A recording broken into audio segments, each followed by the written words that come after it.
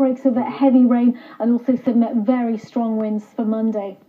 So wet and windy early tomorrow, but improving through the day. And then it's much brighter on Sunday. So it's not bad at all, really, for the weekend, but turning unsettled again Monday and Tuesday with stronger winds and longer spells of rain at times. So much more autumnal weather for the start of next week. It's quite timely as well as the clocks go back an hour this weekend, marking the end of British summertime. Finally, today's picture is